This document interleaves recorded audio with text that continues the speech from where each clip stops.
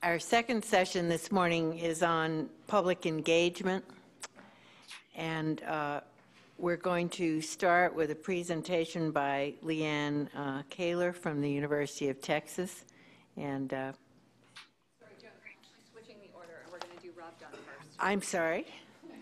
Well, I didn't, obviously. Okay, we're going to start with Rob Dunn from North Carolina State, who is remotely presenting.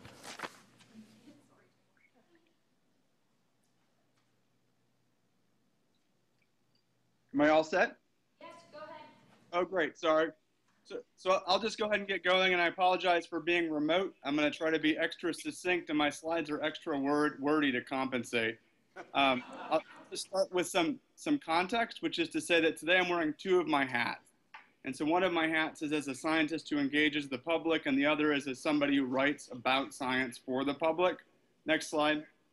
And so in that latter context, I've actually started to write a new book inspired by and with Sloan on the biology of homes and the history and evolution and where the public fits into that story. And so I'll be drawing on some of those insights today. Next slide. My four main points today, if you want to relax after this first slide, are that anybody that tells you that we mostly understand the life in homes is lying, and if not lying, maybe underestimating the magnitude of our ignorance and overestimating the grandeur of our light. The second is that the future of understanding homes must involve the democratization of science, including the questions that we're asking. The third is that in democratizing the study of homes, we're democratizing the study of life in general, which is to say that looking out from homes, we see the whole world because we now live everywhere. And the fourth is that in democratizing the study of homes, we have a huge opportunity to conjoin discovery and education. Now I'm going to walk through those points in a little more detail. Next slide.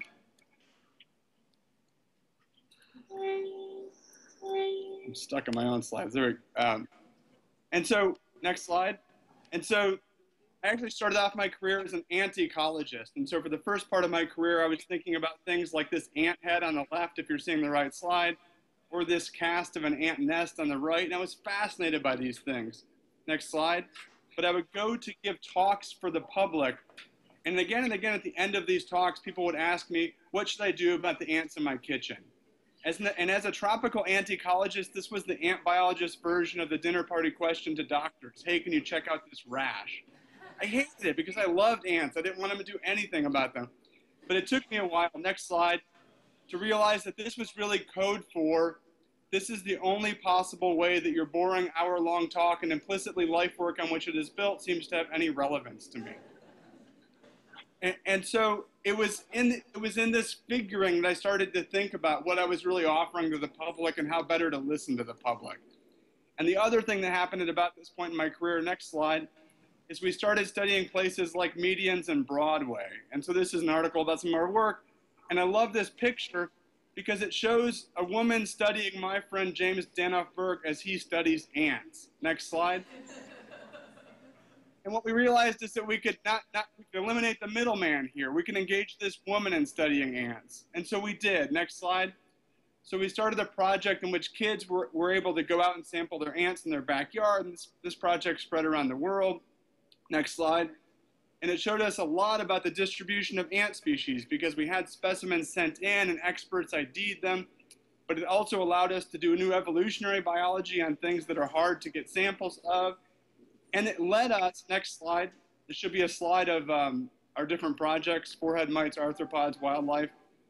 This led us to a huge initiative in which we sought to engage the public in doing many, many kinds of science. And it led us to hire new faculty members, all with the idea that we could be doing a much better job of engaging everyone in what we do. And as of right now, we reach about 2 million people a year in one way or another with our projects, and about 20,000 of those people gather data. Next slide.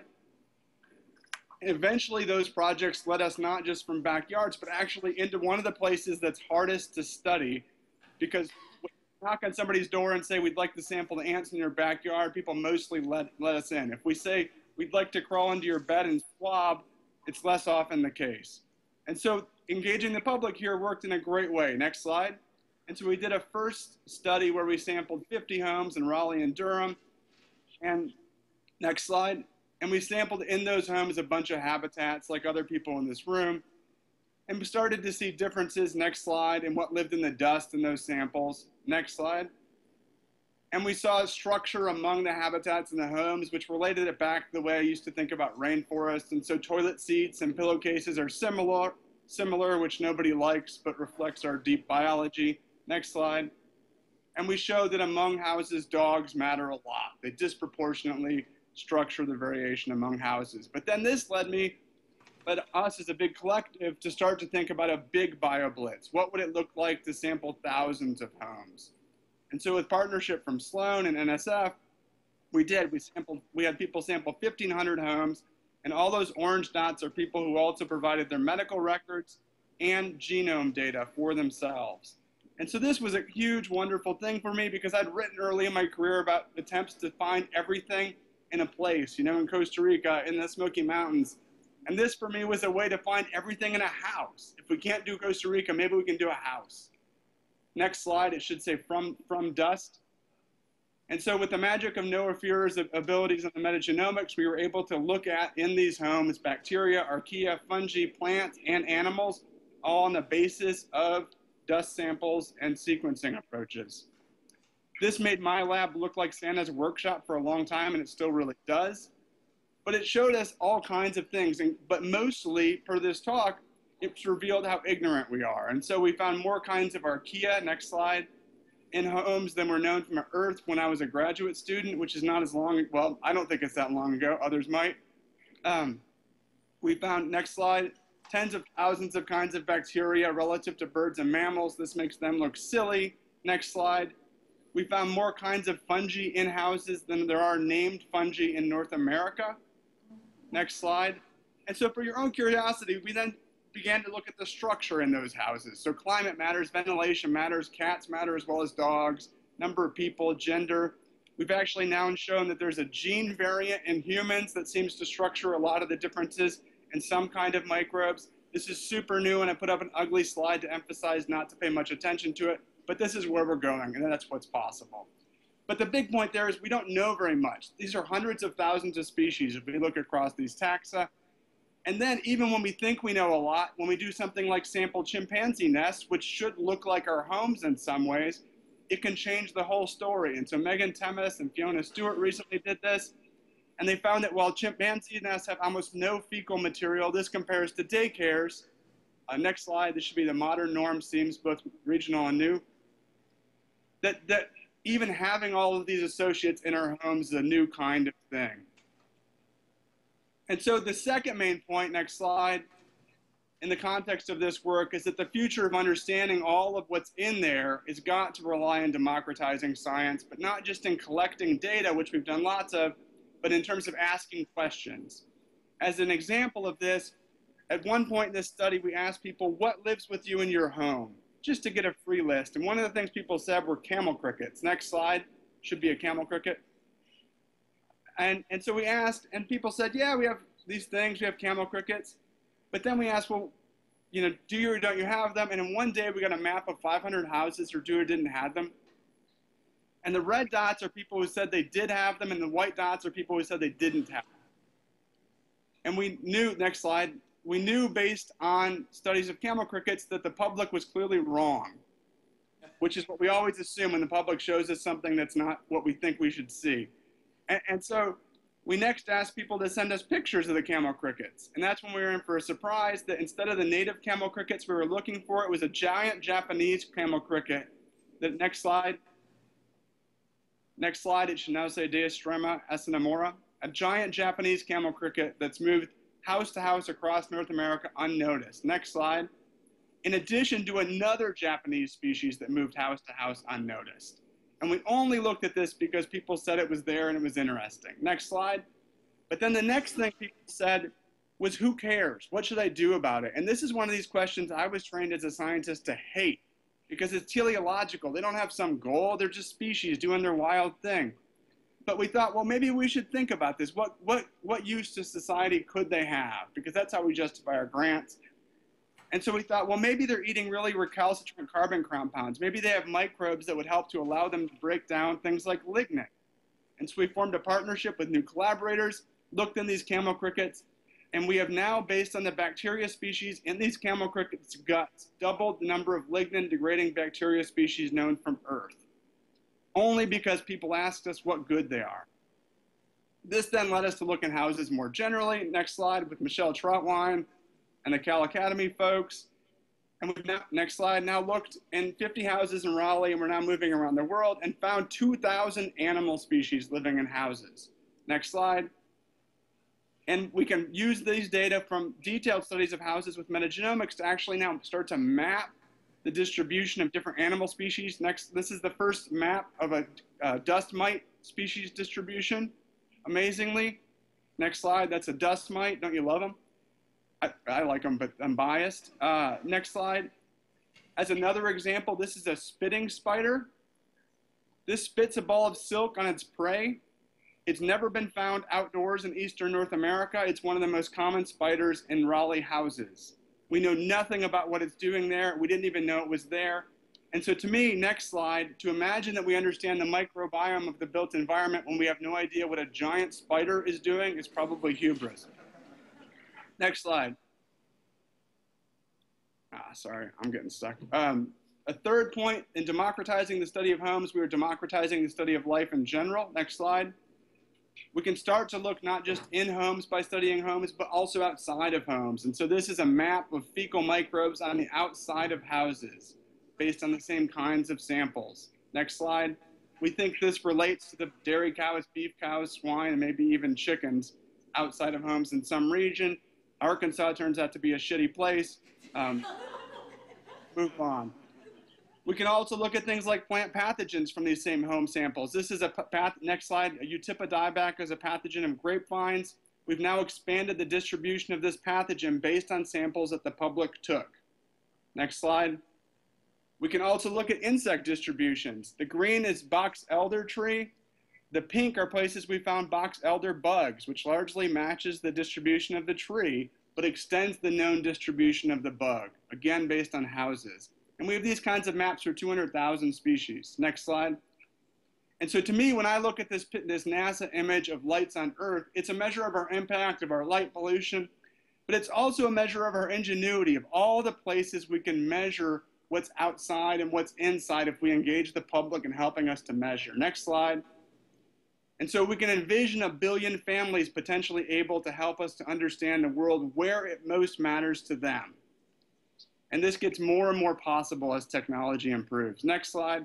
My last point is that in democratizing the study of homes, we have a huge opportunity to conjoin discovery and education. Next slide. Should show a Renaissance dissection. And so if we think back to the early Renaissance, end of the Dark Ages, one of the things we sort of is laughable now is what was going on then was that when they did dissections, they would look for what the Greeks and Romans already did because they assumed everything was known and they were just trying to discover old knowledge. And then, of course, what happens next is the scientific renaissance happens and we realize we can discover new things. Next slide. To me, the tragedy here is that scientific renaissance never reaches education. And so when we have kids do dissections, they still literally do Dark Ages dissections. They look for what's already known. And so this got us thinking that what if we can engage kids in doing real science with dissections, but with all sorts of other sorts of science too. Next slide. And so we started a project called Students Discover, linking discovery and education in light of both the science of teaching and the tools of discovery. Next slide. And in this program, teachers, scientists, education scholars come together to co-create lesson plans, all built on citizen science. Teachers test the lesson plans in classrooms and do evaluation. The lessons go online, the lessons spread to other classes. Data accumulate as classes use lessons. Scientists do science with the classes, and we want to reach 10,000 classes, and we're actually well on our way. The next slide is one that I usually use to say how cool this is and how happy the teachers are, but I'll tell you the truth. This has not been easy. There's been a lot of crying, and I don't just mean me, but it's starting to work, and we're starting to be able to bring this kind of experience to classrooms around the world. And soon we'll have next slide, 200 lesson plans for 200 different citizen science projects, partnering with SciStarter and now Science Friday to get this around the world. And our goal is to get 1,000 different citizen science projects for which we have lesson plans. Next slide. And so the products here become new science, formal education, teacher and student engagement, digital content, new books that I can talk about more later. Next slide. A lot of this is with microbes. So we have American gut lesson plans we're working on, belly button biodiversity, meet your mites, insect pathogen discovery, a sourdough project, the shower gunk project, and we're working on a field guide for common microbes that makes all of this easier. Next slide. But one of the coolest things that's emerged as a result of this is that kids ask more and better questions than anybody. And so we're now starting projects that have been influenced by what kids want to know. We're always keeping in mind here, and I'm almost done, that the kid questions aren't framed the way we frame them, and yet they're still interesting. And so why are some showerheads gross? That's interesting from a kid perspective, or in scientists speak, what determines what lives on showerheads, when pathogens are present, and the extent to which such pathogens pose a risk. Next slide. Kids want to know, why does some water taste funny and some taste good? Or in scientists speak, does the composition of microbe taxa in water influence water's flavor, and what influences which microbes are in tap water? And we're doing taste studies with this as well. Next slide. Or kids ask what the deal is with dandelions. Why are they grow everywhere? Or in scientists, do the microbes associated with dandelion roots help them to survive extreme environments? And can we use those microbes like probiotics? Next slide. What else does my cat bring in? Or in scientists, species are vectored by cats. Does it depend on how cats move and where cats live? That's my cat, and that's a funny story about my cat on the left, which I can tell you later. Next slide. Asked what lives in my kitchen salt. Turns out we don't have that many good studies of this, even though studying pepper and pepper water is how microbiology began. And so we've started studying this. And the question in a scientist context is, do the conditions in kitchen salt mimic those needed by halophiles and favor unique lineages? Next slide. And so as we move forward, we want to bring all this together to garden good things. And what we often imagine is building. We imagine figuring out how to get the pathogens out of drywall, which we now know are there. Next slide. We imagine great things like this. Next slide. But where we're going is actually thinking about the ways we already garden in homes. Can we engage the public in a positive way about microbes they already like, to think about what this means? The garden of the future, a garden amidst the grandeur of a living world and the relative impotence of our human efforts and knowledge. Next slide. And so what do I do about the ants in my kitchen in this light? You study it and its microbes with scientists. Next slide. And you do it in light of better and better tools, because the molecular tools are changing, the data are changing, the data tools are changing. Next slide. What's not changing yet is our ability to integrate educational tools. We need to do a much better job of this and build on literature and actively assess. Same applies to informal education.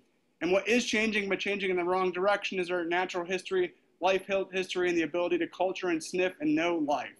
This is the tool we're leaving behind. And so in conclusion, I think we have the opportunity to simultaneously make major strides in discovery, improve education, and answer societal questions. Homes are not just homes. They're a window, along with the families in them, through which we can study the whole world. And to do the next step, to make all this work applied, we must listen to diverse publics to know what matters. We must pay attention to natural history. We must do experiments. We must retain the ability to study individual species in detail. Thank you.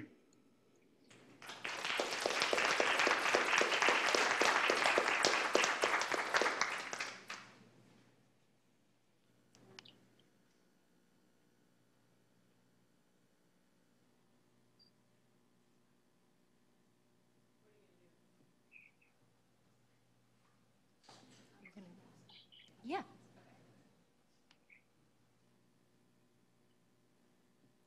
Questions with Rob? Okay. Do we have some questions with Rob while he's still on? Yes, Jack. Rob, are you there? Rob? Hey, Jack. Rob, where are you? I'm just looking at the scene. I'm here. Good. So one of the big things that we were talking about earlier was epidemiological evidence to support it. And I know you mentioned this briefly in your JMBE paper, but trying to link some of the data from your home study to health outcomes in the people in those homes. Wouldn't that be really cool? Yes. So, I mean, we have the data for 300 of those homes. And it's just the next step for us, but we've not been able to do it yet. But we have asthma data, and then we have self-reported data for all the homes. It's someplace we'd like to go, but we're not there yet. We just pulled together the genomes for the subset of the people for which we have that. I mean, as you know, once this gets this big, the data across these different types become immense. But we're moving there. Probably totally unsatisfying, but sorry, Jack. No, it's exactly where we're all standing. It's just the way it is. But I'm really glad to hear that you are gathering that data, and putting that as a public record is important. Thanks. Hal. Rob,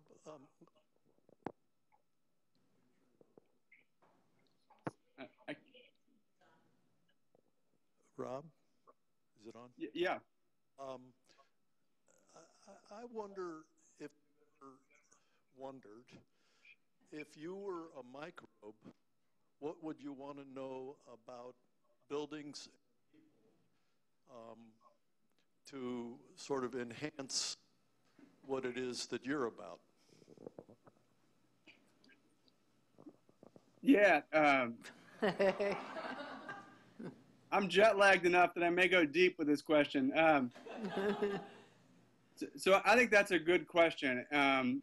So we think about this a lot with insects, that the scale of the house relative to an insect is very different. And so how they're experiencing that environment. And so to take it even smaller and to think about what are the relevant scales for microbes. And one of the things that I think emerges from doing that, I guess I would beg that question of us all, right? There are lots of people in the room as able to speak to this as me. It is that the resources can be very patchy. And so to a microbe, if we think about our home, a salt shaker is the funny thing away in the cabinet and not much of a resource. But from a microbial perspective, a salt shaker can be a very big deal as a very unusual habitat. And so I think thinking about these patchy but important resources, if I were a microbe, that would be an important next step. And if I were a specific kind of microbe, if I were a halophile, then the house looks very different than if I'm something else. If I'm a halophile, I could actually probably go through and check off what's a habitable place for me. And so I think part of that, to my mind, is natural history. That we need to know enough about these different kinds of microbes to predict what they might be doing. And I think we actually stand in a moment in which we're at risk of losing some of that knowledge about what a microbe thinks about these environments. And so I think it is a key moment to link the people who can still grow things with the people with the most amazing sequencing ability, and to pull that together, which I also think speaks to this question of, what's living and dead in the house? How much biomass is there? Which I think we've only done a pretty cursory job of thinking about. I can't make eye contact, so I can't tell if that's answering a question or not, Hal. No, Yes. I think it's a good start, and you brought up the issue of if you were a specific species, and I guess for me, I assume that the answer would be different depending on what species you happen to be imagining yourself to be at the time. And I think that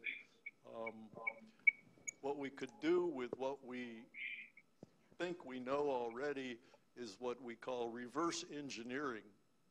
So to take what we found out and try to look at it from the perspective of a species. And one of the, I don't know, were you able to watch Brent Stevens' talk?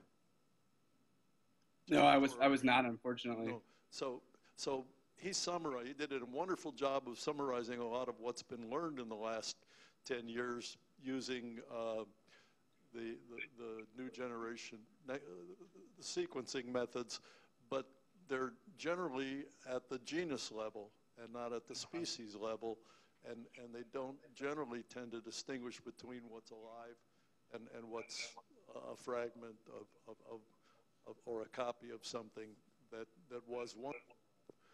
So I don't know.